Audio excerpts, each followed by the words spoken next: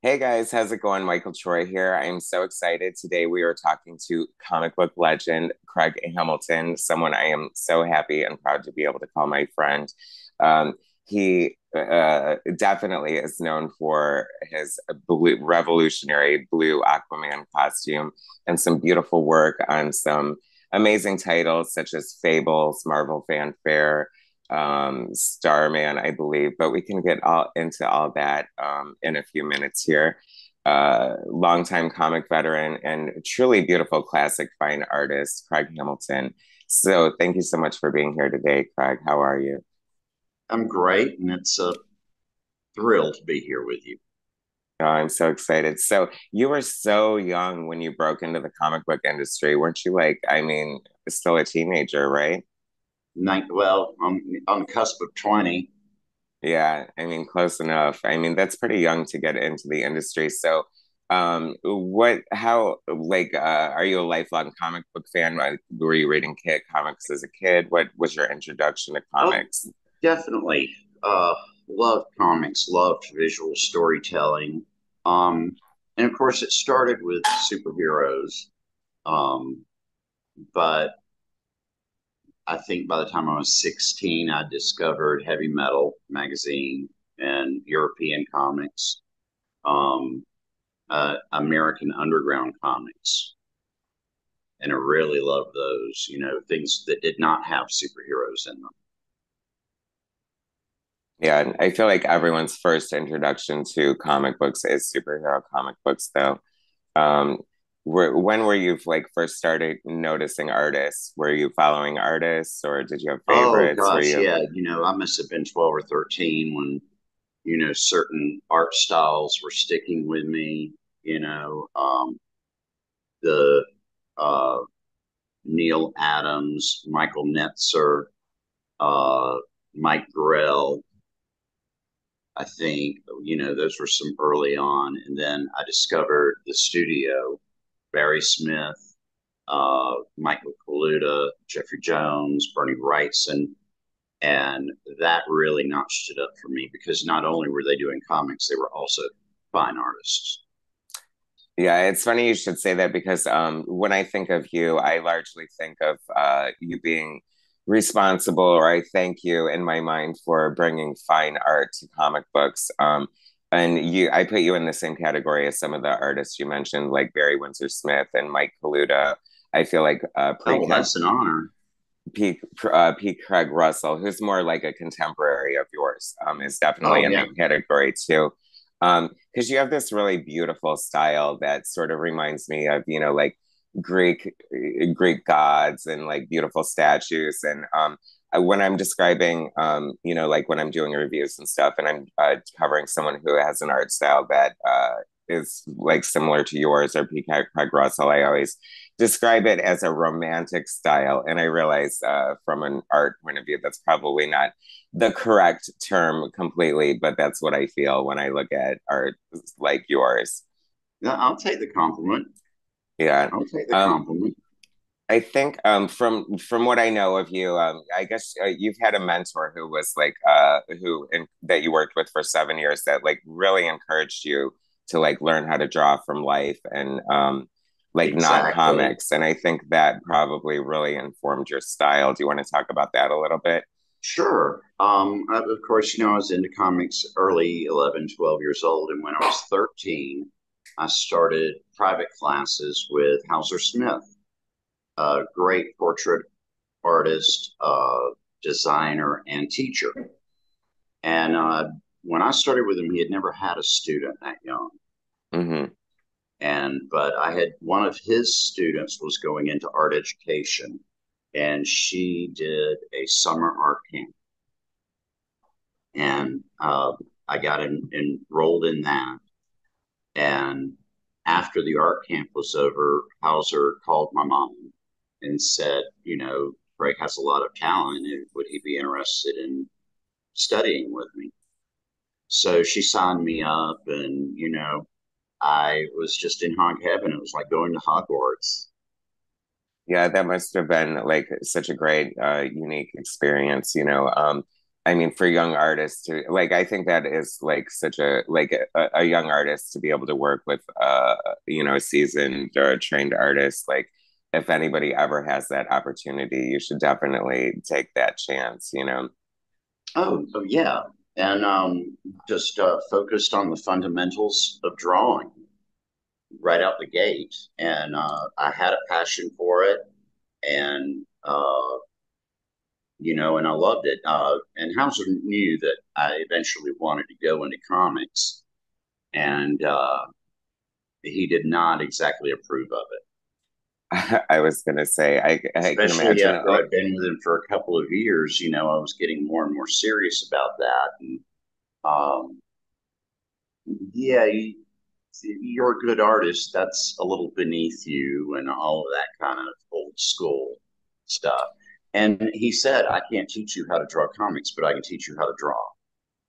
Yeah, that's And, interesting. and Hauser was graduate of the Art Students League out of New York. He attended college here in Macon at Wesleyan University, which is primarily a women's college.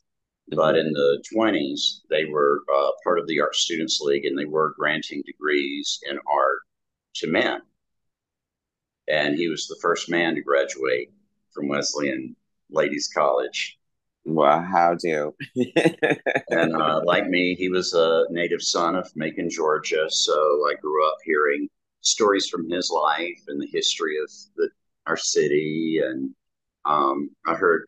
I studied with him pretty much, I can say, for the rest of my life. Hmm. You know, of course, I finished up high school and went off to college. I went to the Atlanta College of Art for a year. I did not want to go. I wanted to go to New York and start my career. But between him and my mother and my teachers at high school, they insisted that I go. And I said, well, I'm going to an art college. I'm not going to go to a college with an art department. Hmm.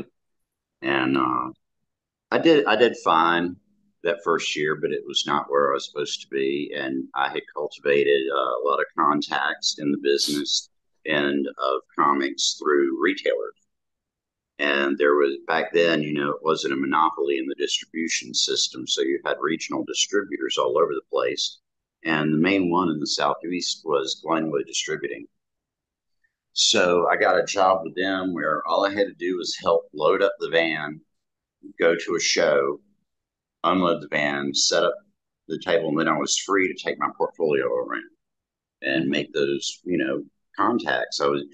And it was the 80s. It was an incredible time. I was meeting all of my heroes, and putting names, faces with the names in their work. And it was just a thrill.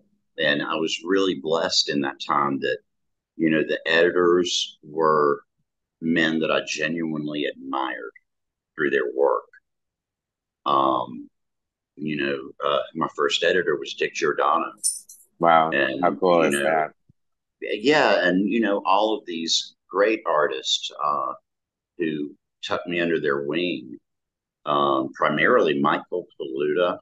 Hmm. Um, Boy, that was just like getting a fairy godfather Wow, right there. that is amazing. Yes. It I really mean, is. And so many of the men like that, the colors on the Aquaman series were done by Joe Orlando.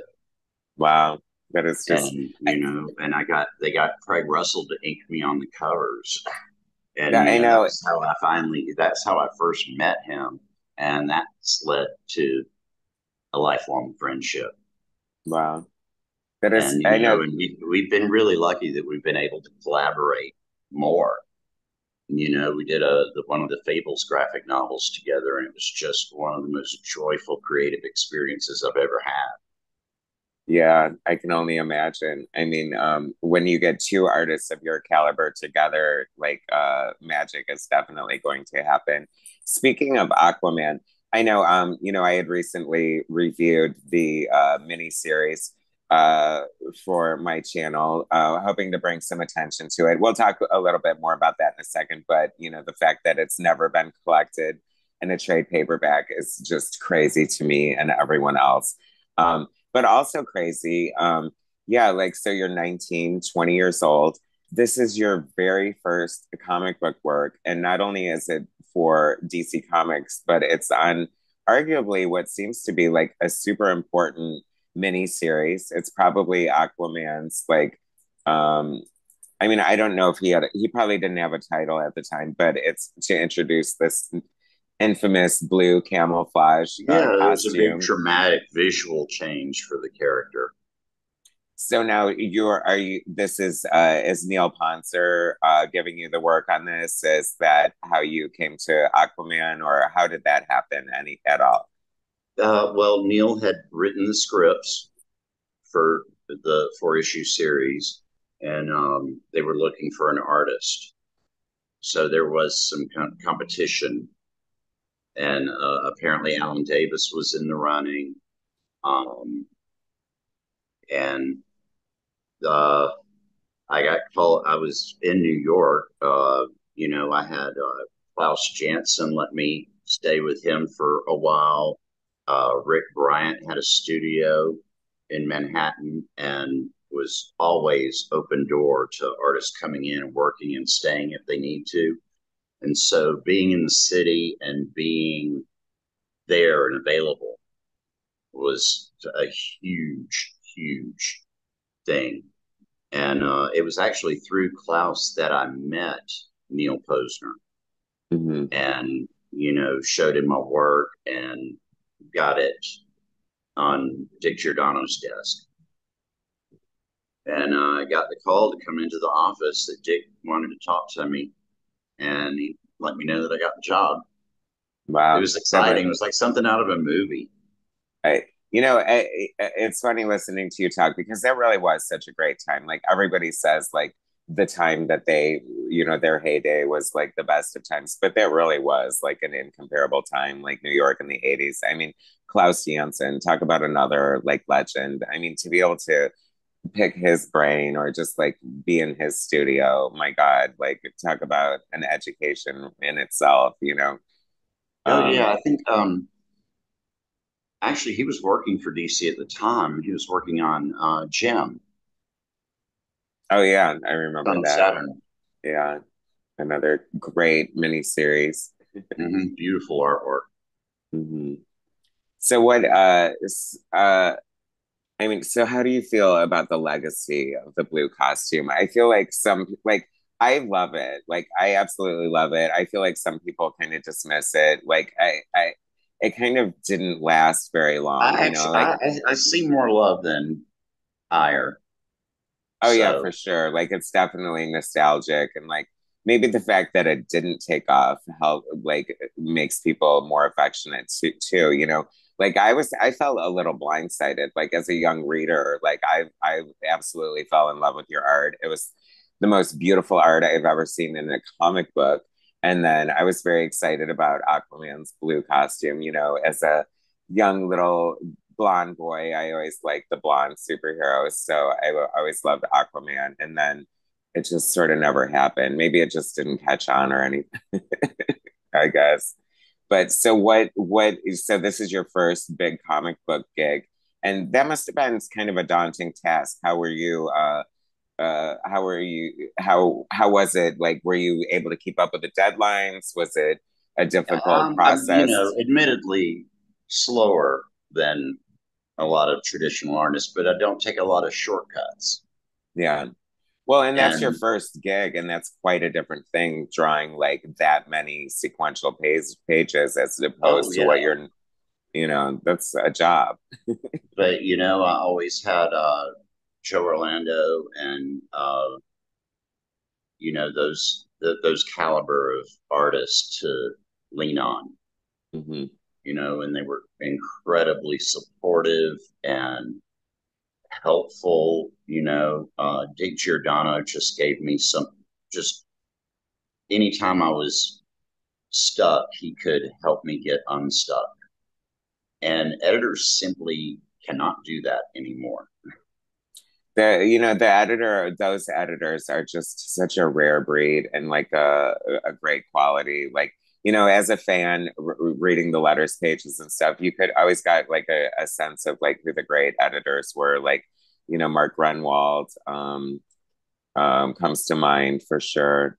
Another book that you worked on, that I loved, and is definitely like up there with Aquaman as far as like what I'm sure people remember you for, is your Mohawk Storm story and Marvel Fanfare. One of my favorites for sure.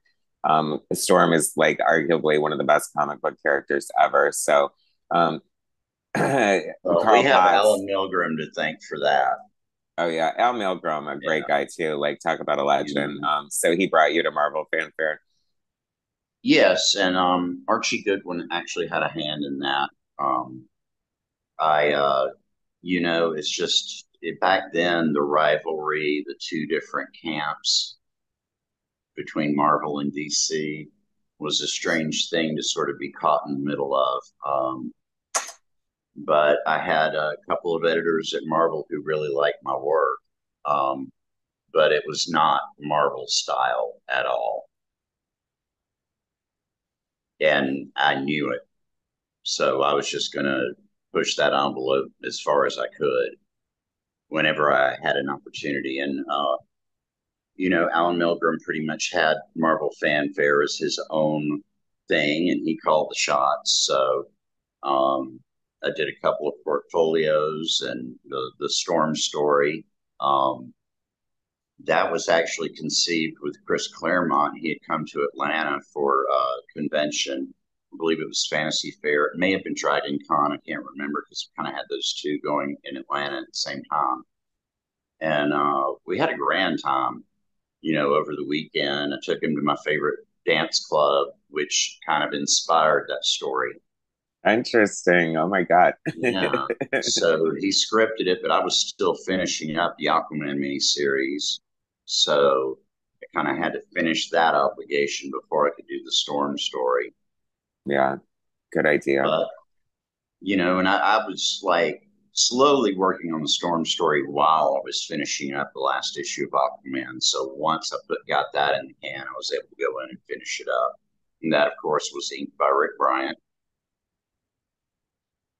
So, and then you said you did some portfolio work. Was there another short story perhaps you did for Marvel Fanfare, or am I no? Just the one, Oh, okay. And just the one and a portfolio and some so you pinups here and there. And yeah, that was it for Marvel. And, my popularity was just not as strong at Marvel as it was at DC. I got yeah, along much better with the editors at DC. Um, and back in that time period is when Kamiko comics just got started rolling. And on the convention circuit, I met Shelley Bond. mm-hmm, Shelley Roberg back then, but Shelley Bond now. And, she and I just clicked. mm-hmm. We had a lot in common. We instantly became friends. And that helped so much later on when she was at Vertigo and getting me work there, which, led to Fables. I mean, I owe everybody on that team, on the Fables team, gratitude for getting me in on Fables. And it was a great way to, I guess, finish out my career at DC. Yeah, We kind of knew like Vertigo was going strong when the book started. In issue 5, there was a hitch where Steve Lealoha couldn't ink it. And because he had some surgery or something going on. And Shelley asked him, who do you think could come in and do a fill in? And my name came up, and she's like, "Oh yeah, he's doing great." Because I had been working doing every 5th issue of Jam DeMatteis's Spectre, uh-huh. pinch hitting for Ryan Zook on that book. And so she was seeing, that I had work coming out on a steady basis. I'm still not the fastest guy in the business, but I'm good, and there's a baseline there for how long it will take me to do something. And inking, it was to come in and ink. And I loved the penciler, and we clicked. He loved what I was doing with his work, and I liked it. It wasn't superheroes; it was more like working on a romance comic, a Yeah, for fantasy sure. romance comic. Yeah. And of course, the main book was set in modern day New York. Love that. Um, and then it came time to finally do a fable story that was the high fairy tale fantasy. And that, of course, was The Last Castle, and a chance for Craig Russell and I to, because we had talked for years about working on something together. And we knew exactly how, like, Craig would do layouts, I would tighten up the pencils, and then we'd go back to him for inking. We knew exactly how we wanted to do it. And we were able to. It was just like that was really one of the most fulfilling experiences I've had working on a project. Well, that's good. And that's a good way to round out your career at DC then, I guess. You had mentioned the Spectre fill-in issues, which I remember the first time you came in on the Spectre, I was like very excited. I was like, oh yes, I can't believe this. Like, because this is like pre-internet, so it's like back, now we would know like several months in advance, but then it was just kind of a surprise. And I was like, yes. Um, but I guess speed is a factor. So it's like after Aquaman wraps and you do the Marvel Fanfare story, then is this when the Spectre stuff is coming about? Oh no, that was almost 10 years later, Oh, okay. maybe So even more. what are you doing like immediately after Aquaman? Like what did that lead to? Finished up the Storm story, and then we started another series, and I simply could not keep up. Mm-hmm. I was drained. I think the overwhelming aspect of what had happened in my career really sank in. Mm-hmm. And I went and did other things. I got a job with Great Southern Merchandising, designing T-shirts for film and rock and roll, Mm-hmm. and it paid incredibly well. Yeah, You it's know, funny because we didn't have like computers the way we have them now, so anything for these T-shirts needed to be hand drawn. And the company was located here in Macon, and it was actually the original merchandising company for Capricorn Music, which mhm. did the Allman Brothers and that whole Macon music scene from that. And growing up here, I kind of had contacts with the Capricorn and the Allman Brothers throughout my life. So it was kind of a natural that I went to work for them for a while, and it was great. I mean, I had great clients to work with, really added a lot of stuff to my portfolio. Everything from Disney, because I did the t-shirt artwork for Who Framed Roger Rabbit. Yeah, And oh, we had cool. like the non-disclosure because I saw, scenes and things from the film almost a year before it came out while it was still in post-production, and designed t-shirts for that. It was a blast, and I was getting paid very much more money than I was making in comics. Yeah, I think And that after 2 or 3 years of doing that, it was like the bug. I miss comics. I'm going to go back to comics. And I about that time, I had the film Lost Boys had come out, and I loved that movie, especially all the references to Peter Pan. And I thought, man, wouldn't it be cool to do a graphic novel of James Barrie's Peter and Wendy, which has always been one of my favorite books. mhm. Um, I read it when I was incredibly young. And I remember my mom taking me to the movies to see the Disney animated. Yeah. And I mean, I must have been 9 or 10. Hmm. And she's like, well, that's one of your favorite books. Did you like the movie? And I said, that was nothing like the book. Already like a cynic critic at the age of 10. As dissing Disney, no less. That's crazy.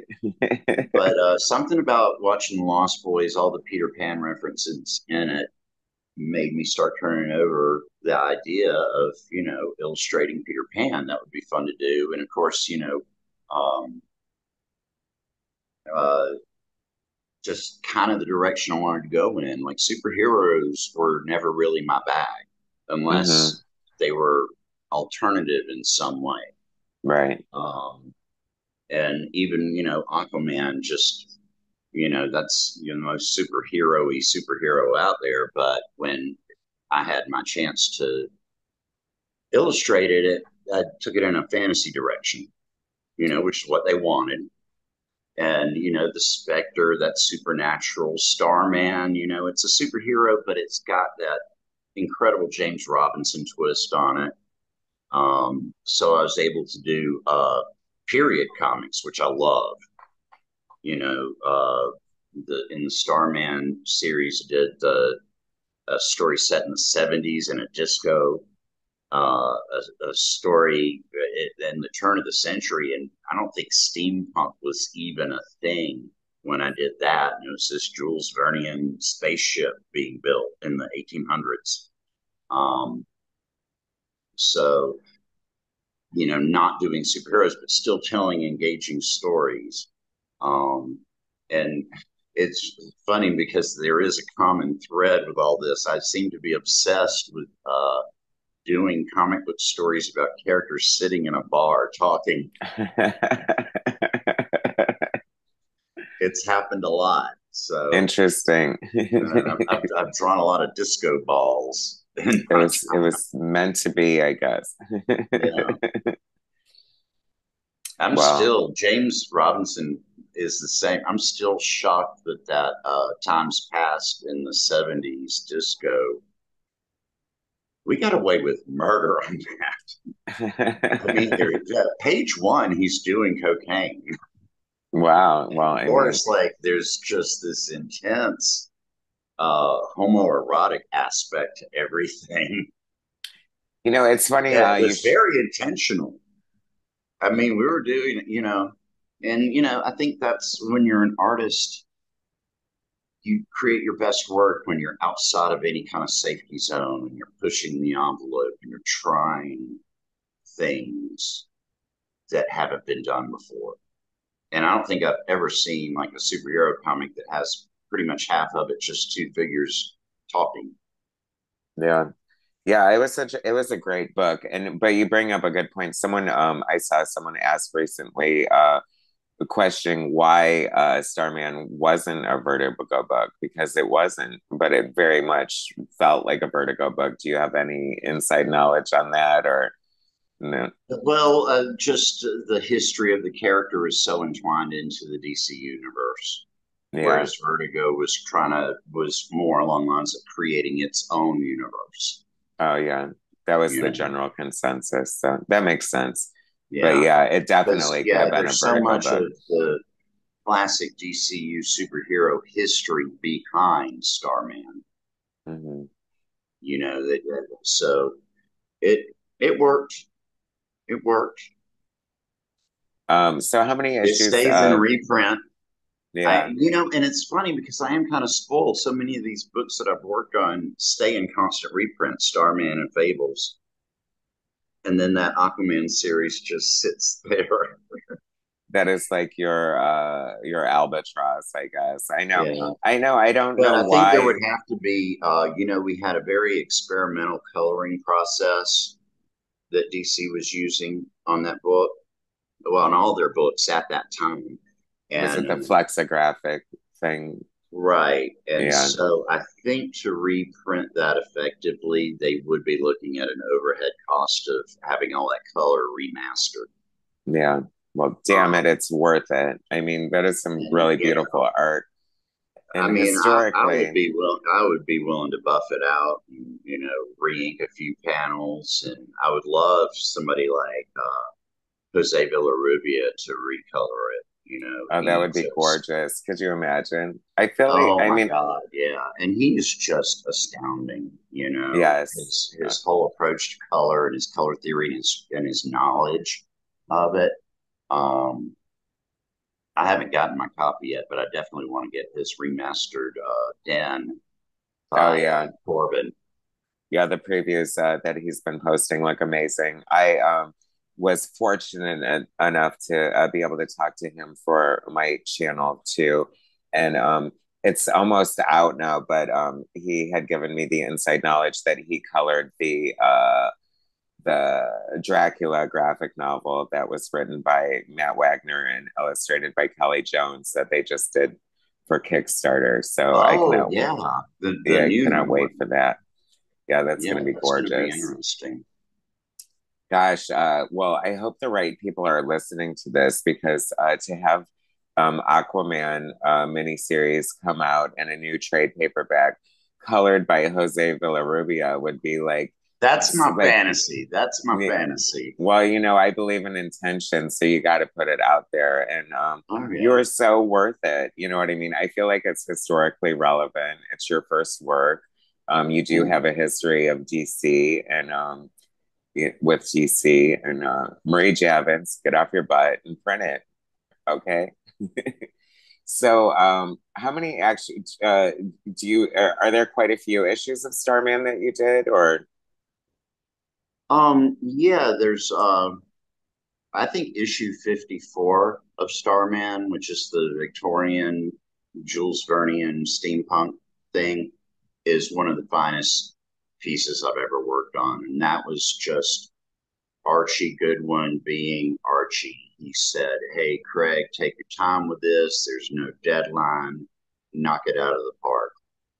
And I was able to work with Ray Snyder, who lives here in Macon. So, our production, it's not like I'm mailing pages off to an inker 1,000 miles away. He's right here in town. We had shared studio space.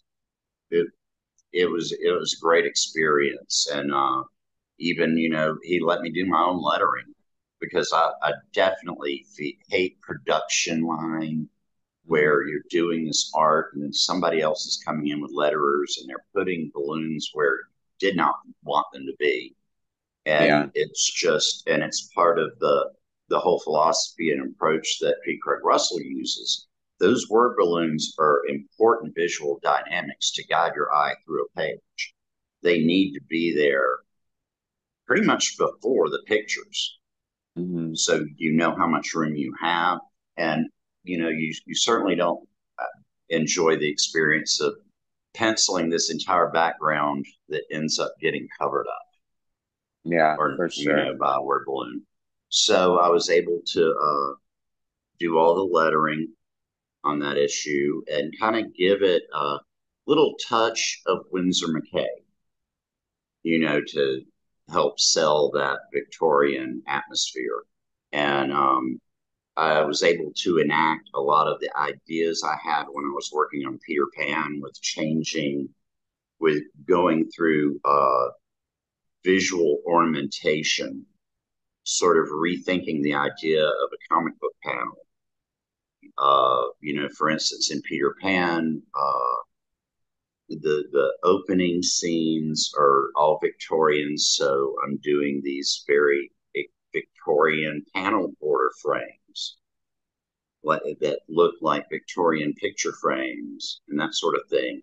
And then when we introduced the pirates, I switched to Baroque, these gaudy Baroque frames for each panel border. And then when we introduce the Lost Boys in Neverland, everything switches to an Art Nouveau thing.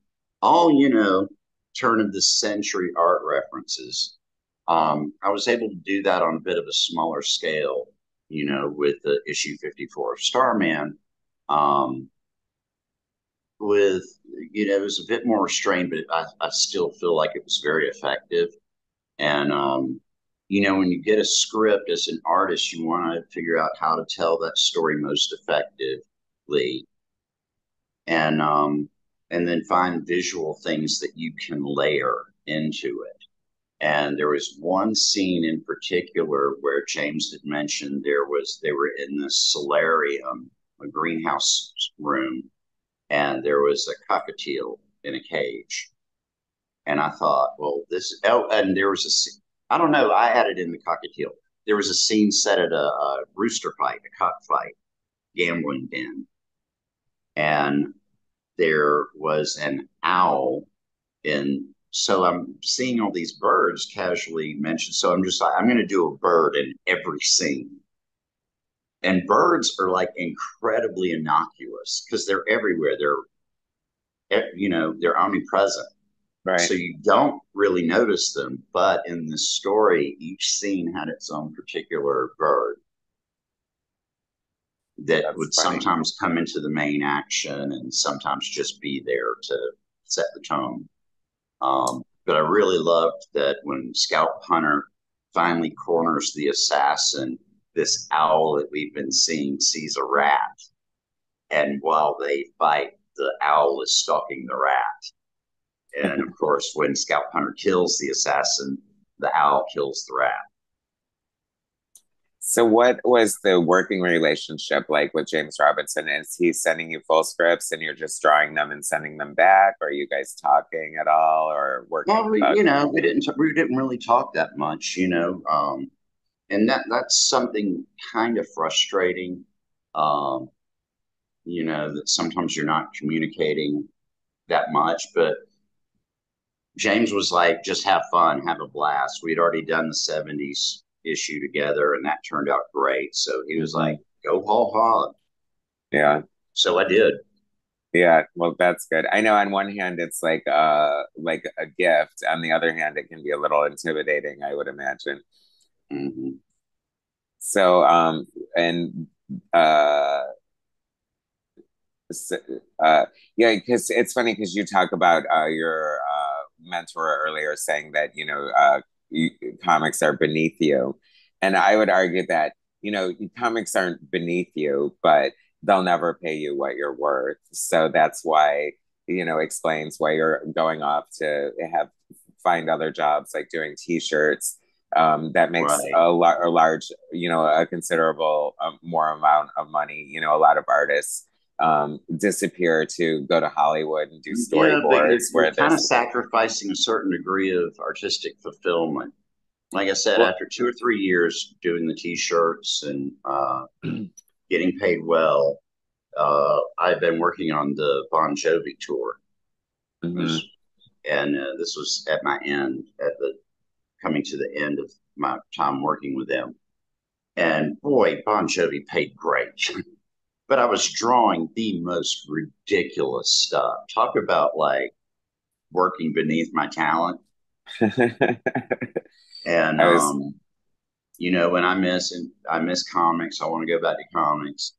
So uh, the Peter Pan project started happening because Andy Mangels had already worked up a script for an adaptation. So I came on board as the artist and went to town with that. And but that was involved between we started out with Cat Ironwood, what was like Eclipse, and I loved the Eclipse books when I was younger. That was inspiration for me. Superheroes with a twist or no superheroes at all. And that during the process of that, they sold the project in progress to Tundra. And then, of course, by the mid 90s, Tundra, comics in general, and Tundra especially imploded. And, you know, 5 years of work just kind of got shelved. and And it has yet to see the light of day, like it's unfinished. Is that correct? yeah, I don't think I'll ever complete it, but I am making plans to publish the Like artwork. so we can see what was the work that is done. How much work Yes, did you put into it? yes. I mean, it is 5 years worth of work, So it's and a considerable amount. it's well known. But why can't I publish my art Well, and of course. make a little bit of money off of it finally? Well, and it needs to be seen. I mean, and Well, plus this and I'm is still trying to determine what the best course of uh, the context, whether I just publish it as the art and leave it at that, or kind of go into what happened with attempting to create this thing because it was awful. It took me almost after Tundra imploded, they locked it in the safe, and it was almost 10 years later that I got the original artwork back. Wow. And there's a callous cruelty to this business that continually turns me off to it.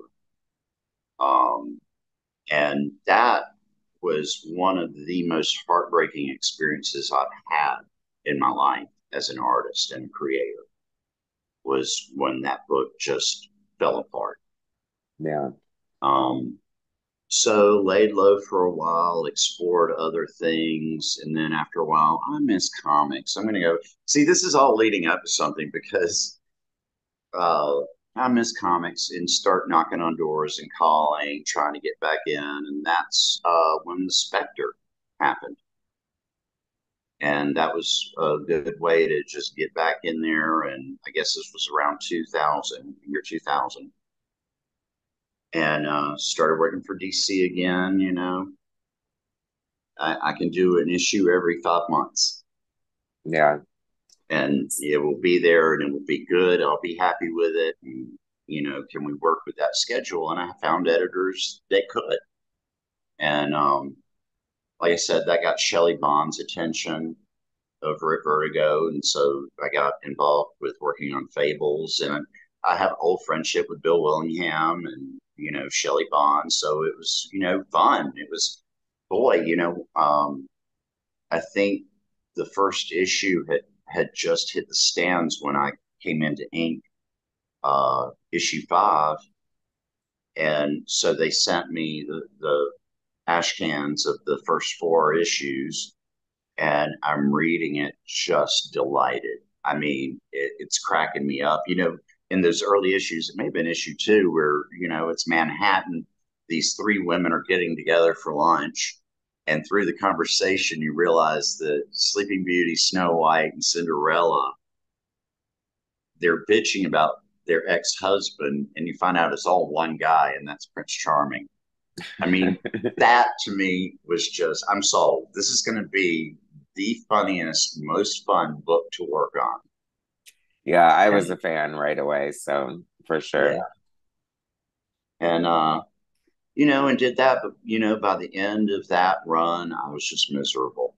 I was at a point where my page rate on Fables, because they were defunding Vertigo left and right.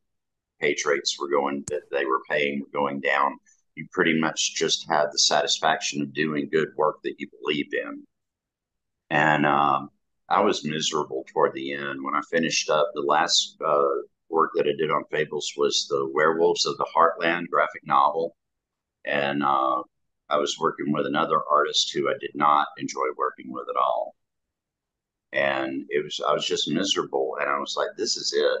Because all throughout my life, I would, I had this deep love of comics. I would work on a project, I'd get my heart broken, go do something else. And then after, I miss comics. I'm going to go back to comics. It's an abusive relationship, Craig. I It had that is. like epiphany, when I finished up on Fables. And I'm like, you just got to break this cycle.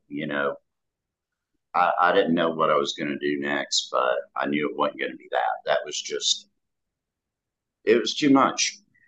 It was too much. And, I definitely have a sense of self worth and feel like I have more to contribute as an artist to the world than staying miserable in comics. That's kind of sad to me because, especially an artist of your caliber, and it resonates. Like I think a lot of people do. I see the people who have careers outside of comics, and they do always come back because the love of comics does draw you back in. But I guess you have to resolve yourself to the fact that if you're going to make comics, it's weird. Everyone always wants to be Marvel or DC, and you're Marvel or DC, but you're doing it just because you love comics. Because obviously, you're not, able to survive or pay the bills off of it. You know what I mean? So that is kind of heartbreaking. It's like you get Yeah. no love from something that you put so Well, much love into. well, and we are talking within the framework of the corporate entities of Marvel and DC. Right. There was a big time in there for years where doing commissions was my bread and butter. Hmm. Um, and I had a great run for a little over a year doing artwork for DC's licensing department for game cards and trading cards, Upper Deck. And I was very fulfilled with that. It paid great. There's no royalty on it, but boy, they pay you great to do the job. And then I had extra income selling the original art. So that was a good 2 year run doing that. And then going into commissions, um, and doing commissions is incredibly rewarding because that's where you're going to feel the love in comics. It's from the fans and the collectors, and you know. So, and I'm back into doing that a good bit. Of course, I do commissions in the superhero stuff through 4C Comics. Um, I get commissioned to do paintings pretty frequently. I'm teaching, which is just a joy. I know how important it was for me to have Hauser when I was young, and I get to be that for young artists now. And for a while, I couldn't really teach with a clear conscience because I couldn't encourage anyone to go into comics. And of course, these are the kind of students that I attract because of my career that I've had. And now I'm good with it because the comics world has changed so much, and self-publishing and that is your alternative now, and it's really the mainstay. And I'm all about supporting young publishers. And right now I'm doing a cover for uh, the Menagerie of the Macabre, Uh-huh. and it ties together three books that have been published over the past couple of years. Signal 29, which is New Orleans cops who encounter a zombie epidemic that's breaking loose in New Orleans. And then their next title was Luke Garou. I did a variant cover for that, New Orleans werewolf mythology. And then The Dirt Witch, again, Hmm. set in New Orleans. So now they're um, compiling all those three books into a big collection with new material and tying them all together through this character who Mama May is her name, and she's a voodoo queen. She has a voodoo shop in downtown New Orleans. So I'm having fun drawing her. I was gonna say that sounds like a lot of fun. Oh You yeah, know, and I can't. Years ago there was a when DC did the House of Mystery, brought it back in with Madame Xanadu. hmm That first cover by Mike Kaluta, where she's in her parlor and she has the card up. Ooh, hmm that piece still gives me goosebumps to this day. yeah. And so with Mama May, I can do you know, my voluptuous black woman version. There you go. The nature of the industry is very different, and if you were doing that today, you could easily do your Peter Pan as a Kickstarter, and I feel like that actually is a viable option for it now to do a collection of the finally published, the unpublished work, and you could do annotations and just And that's like been hanging in the air, and there have been several people that I've talked to about it. It's been hanging in the air for a while. I think I had to be emotionally ready to go there. yeah, that's true Because, like I too. said, that was definitely one of the most heartbreaking experiences I've had in my career. Hmm. It And seems like it would be a good catharsis for it to see the light of day. I think I'm finally healed enough to do that. So Yeah. yeah, don't I don't want to say too much about it, but it is in the works. Okay, well, I won't press you on it, but that is good to know. But it does bring up the good point of how personal art is and how meaningful it is to us and how much it really does mean to us. But everything ebbs and flows, and I feel like you have such a long history with Peter Pan and the impact it had on you as a child. That is hilarious that you are probably the only little boy who saw Peter Disney's Peter Pan and were completely disappointed. I absolutely love that. So I feel like it's going to happen at some point or the other.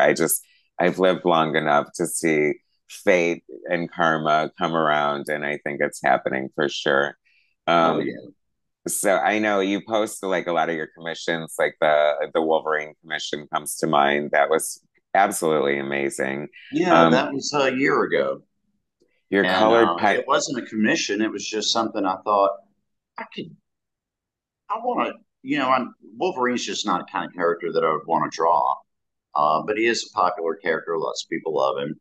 And I remember I had to think back to when I really fell in love with Wolverine. It was as a kid reading that issue of, we're in the middle of the Dark Phoenix thing, and they basically just toss him off into the sewer, which was their bad. They're going to regret that. And you oh just yeah, felt for it sure. in that last panel with John Byrne uh, art. And I'm like, I'm going to do my version of that and see how that goes.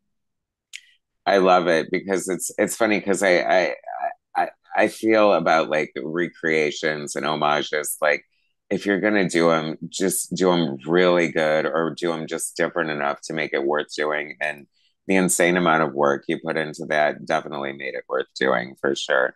Um, so even though superheroes aren't like your main thing, I would imagine that's your main, if not only request for commissions. Yeah, but I'm always pleased, like, no matter what it is, the fact that somebody likes my art enough to get their favorite character, even if it's Razorback. I did That's what I was commission thinking of. Razorback. That's the best picture of Razorback. Razorback is beneath your artistic ability, and that I is had fun with it though. the Well, most and I also amazing. realized, as an artist, you can elevate whatever you want to approach. Yeah, for sure. Um, Um, and playing off the nostalgia, few months ago, I approached the a Doctor Strange pinup that I had done for Marvel Fanfare, and it's kind of a legendary piece now. And I had seen that the black and white original art from back then went to up for auction at Heritage, and that was $10,000 somebody spent on my art. isn't And that's so crazy, isn't it? yeah. And you could never So I charge thought, that for well, a commission. there's more where that came from. So I redid it a little bit larger, full color. Um, and that's definitely superheroes, but I'm showing them in a non-superhero moment. Hmm. And especially back when I first did it, not too many artists did that. It's Yeah, just Doctor Strange and Clea hanging out at home on a rainy night. yeah, it's a beautiful picture, and your recreation is done in Prismacolors. Am I right? And you have this Yes. insane like talent for colored pencils. Like, what is your love of colored pencils? Like, how did that come about? Because I noticed a lot of Um, your trading cards were done in Prismacolor as well, and they look like oil paintings. They're no, thank stunning. you. Thank you. Um, yeah, and I got no shame in calling them paintings, even though they're not painted. Well, they Um, are. I mean, they are. yeah, even Bill Sienkiewicz refers to them as paintings.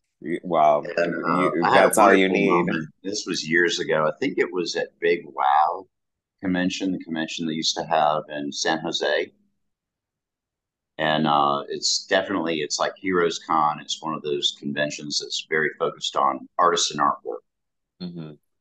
And Joe Jusko was there, and Michael Golden was there.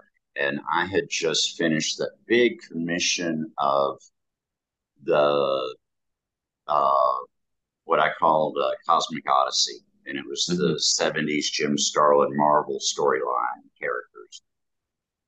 And so I was delivering that to the client at the show. So I had it framed and we had it on display. And I caught Joe and Michael both like over there just staring at it, going, "That's colored pencil? How did you do that?" So And you're that in even, itself is a great compliment. I was going to say, you're even baffling the masters. So what chance does a common Joe like me have? But they really are beautiful. Well, and I mean, it's a simple technique. It requires a lot of patience, um, because you're basically getting those vivid colors. You build them up slowly in layers. mhm. And like Rainy Night in the Sanctorum, the redux of that, I actually kept track of my hours spent working on it, and it totaled up to 140 hours. I was going to say that must be a heartbreaking proposition. I spent 140 hours drawing a trading card. Well, no, the Rainy Night in the Sanctorum is just a piece that I did to sell, to put it on the Mhm. market, and it's going to be going up for auction at Heritage later in the fall. That's good. And you will get the money from it.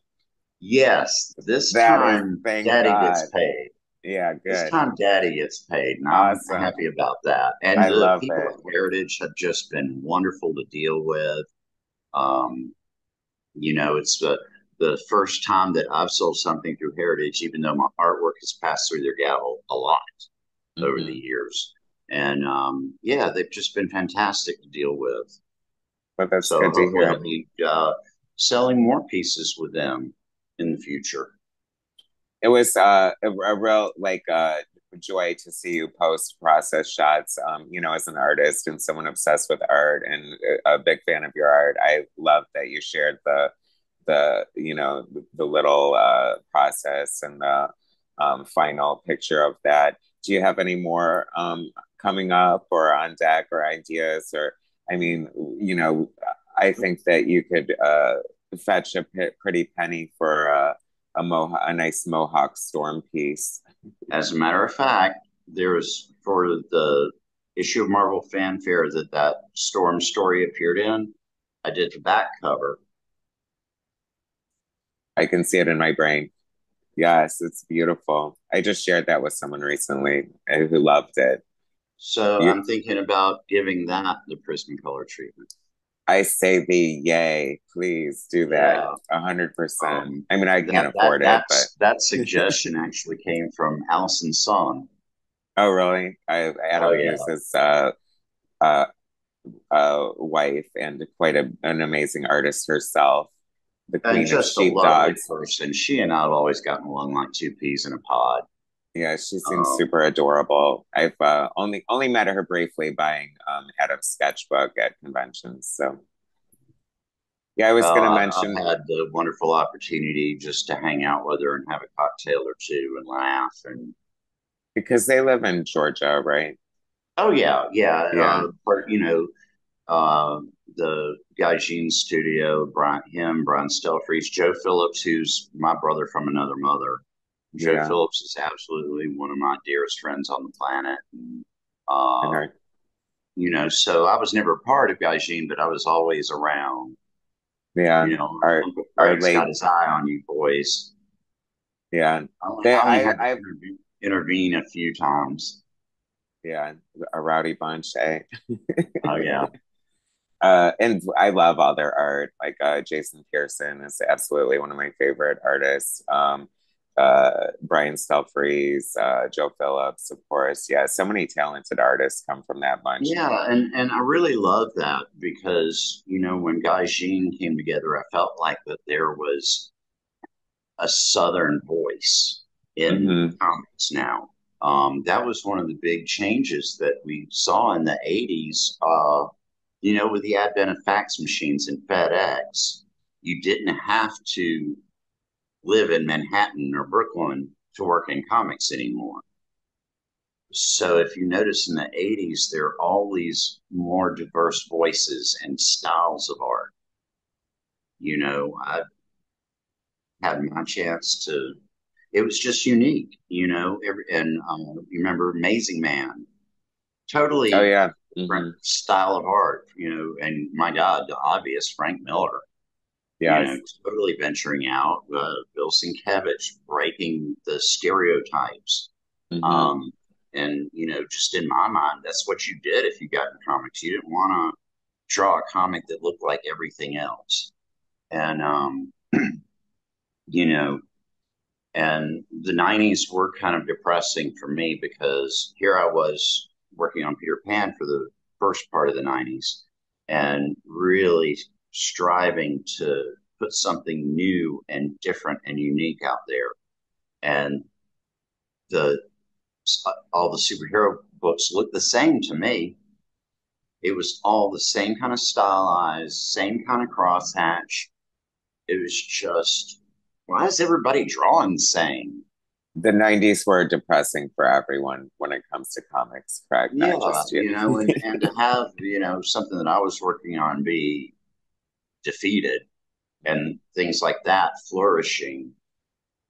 Yeah, it was kind of a big turnoff. I don't recall, or I'm not aware of any digital. Were you ever compelled to try digital art? Like, Oh, I suck at it. yeah. I suck at it. Well, I mean, you can't have it all. Like in a Right. way that kind of makes me feel good because it's like you're so talented when it comes to you know, traditional art. Like you see someone like Brian Boland who like effortlessly just switched to digital, like quite a pioneer in digital actually. So, but digital is hard, and you know, it, I don't think you need it. So it's okay. It's okay if you suck at digital art. I think you make up Yeah. for it otherwise. So I mean, I'm not losing sleep over that. yeah. I'm So not losing sleep over it. And aside, one of my students, she's definitely a protege student. I can't help but get that way. I teach, one on one, the same way I was taught. I've learned so much about teaching. When I first went into it, I was just kind of mimicking what Hauser did. But through that process, I see how his teaching approach works. mm-hmm, And, and I say that I've got a couple of 13-year-old boys in my class now, and they both want to do like anime, manga style. And I say the same thing Hauser said. I can't teach you how to do that. I can teach you how to draw though. oh, I love it. I Yeah. love those full circle And moments. and Annie, she works digitally as well. She's quite proficient with it, but she also has seen the importance of being able to actually draw. Hmm. And one of the things that I've started at Cornerstone, where I teach, is figure drawing class with live model and everything. I started figure drawing with Hauser when I was 16, and it is the best way to learn how to draw. And watching Annie, man, she's in her element. It was what she needed. Watching her draw every week in figure drawing class, I get goosebumps. It's like watching an old master. And she's been on a line decker kick here lately. Wow. And, and it shows in her work. And so proud of her. She's taking on illustration jobs. That's her career goal, is to be an illustrator. Um, Big Star Wars fan, so she would eventually love to get some jobs at Lucas illustrating for them. Um, then I have another student, Solara, who is definitely a storyteller, comic book maker, and Yeah. she's got this huge graphic novel she's been writing since she was 14, and she's actually a great writer. Um, and so when she started with me, I think on her second class, I'm like, chapter one, page one, let's get going. She's like, really? What? I'm like, yeah, that's how you got to start somewhere, and that's the best place to start. Um, and she's almost finished up the first chapter. We broke it into 22-page chapters, which is standard. And she's taken a little bit of break from that. It's gotten a little overwhelming for her. So, but she's still working. What she's going to do is she's come up with a really wonderful idea to do some comics that are just 3 or 4 pages, little short stories. Hmm. And so she's going to have that to play with for a while. And it's a really, really cute idea. It's basically mythical creatures who have to lead a mundane life and get I love jobs and it. pay rent. And nobody cares that they're mythical creatures. Yeah, I know that is fun. It's good to know that the next crop of comic book artists is under your wing. It's nice to know that there is a next group of comic book artists. I'm glad that people are still excited Oh and loving yeah, and comics. And and Solara's, she's free of this pressure of having to get a job for DC or Marvel. She's free of, I've just had to readjust my thought process on doing comics and, look around and see how they're done today and realize that it's going to be an ideal situation for her. And so I've sort of been the straw boss and editor on her book, but boy, talented and self motivated. I love that about her. yeah, yeah, you have to have talent and motivation to be an artist. You have to have a lot of things that you obviously have. So aside from the commissions and the teachings and the possible hopefully something with Peter Pan, anything else going on that you would like to talk about before we wrap up here? Um, no, that's it, and that's a full schedule for me right there. Yeah, Boy, well, howdy. it sounds like you're busy and doing good Yeah. things. I love that you're teaching. I cannot wait. And now that you know, or now that I know, I won't nag you, but I'm desperately going to be keeping an eye out for that storm piece that you'll be working on. And I Yeah, hope, it's there, and it's also a matter of finding time. Right now, I have fallen behind the past couple of weeks. 2 weeks ago, I had we had an art show here, and I had work in it, and Solar and Annie, my students, also. So we kind of showed together, and that was fun. But I was double booked that night because one of my best friends had her wedding reception. So I started out early in the evening with the art show, then went to the wedding reception, and then the dancing started. And then I went back to the art show for the tail end of the evening, and they had a DJ, and there was more dancing. And the next day, I'm totally forgetting that I'm going to be turning 60 in 6 months. And the next day, I realized I had pulled my hamstring. oh no. I have been in pain ever since, and you just kind of have to take it easy. And yeah, I mean, we need to wrap up because I've been sitting for an hour, and And it it's killing you. Yeah. yeah. So, and that's disrupted a lot of my desk work this month. Yes. But I what can you do? if you can avoid aging, I definitely would recommend it. Like it's not for the weak of heart. Well, and I mean, I was having such a good time dancing at the wedding reception and at the art show, and just the next day I was not having a good time. And it's been that it takes 3 or 4 weeks for a pulled hamstring to really heal up. And Hmm. so I have to take breaks and go and lay down and raise my leg or go take a hot Epsom salt soak. Hmm. Well, you do what you got Yeah, to. The war yeah. wounds of If being this, an if artist. but 60. That's a big, that's a big uh, mark to hit in life, I think. And It's quite a milestone. Congratulations.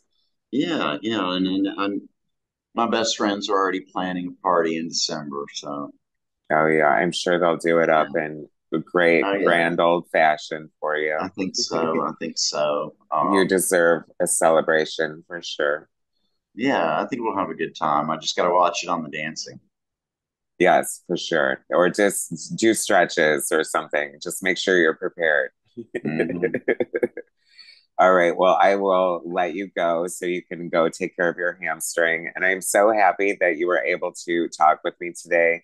I'm such a fan of your work. You know how much I love your work, and I've admired it from for a long time. I think I was, Well, I have nothing but thanks and gratitude to you, Michael. oh, Thank you well, so much for your support and your interest in my art. It means a lot. yes, I will continue to celebrate you on my channel and let people know what you're up to if anything exciting happens with anything that we've been talking about. And I I will let continue. you know. All right. Well, thanks so much, Craig. It was great to talk to you. And thanks to everyone for watching. Make sure you keep an eye out for all of Craig's work and demand that Aquaman limited series be published by DC Comics. Damn it. It is Yeah. long overdue. So thanks for watching, everybody. Subscribe to my channel if you haven't already, and I will bring you more later.